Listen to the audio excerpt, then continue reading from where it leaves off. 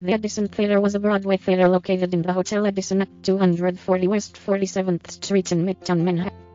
Originally opening in 1931 as the hotel's ballroom, it became the Arena Theatre on May 31, 1950, with a revival of George Kelly's The Show-Off. The following year it was returned to the hotel's ballroom, and remained as such until the early 1970s, when it was reconverted to theatre. Its most notable production was O! Calcutta!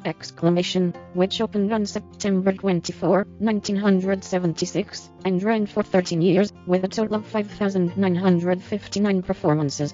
Other shows staged here included Don't Bother Me, I Can't Cope, Me and Bessie, Sizwe Benzie's Dead, The Island, and Love Letters. The theatre closed on February 24, 1991. Its final production was Those Were the Days, a musical revue celebrating klezmer, featuring Bruce Adler, who was nominated for a Tony Award as Best Featured Actor in a Musical.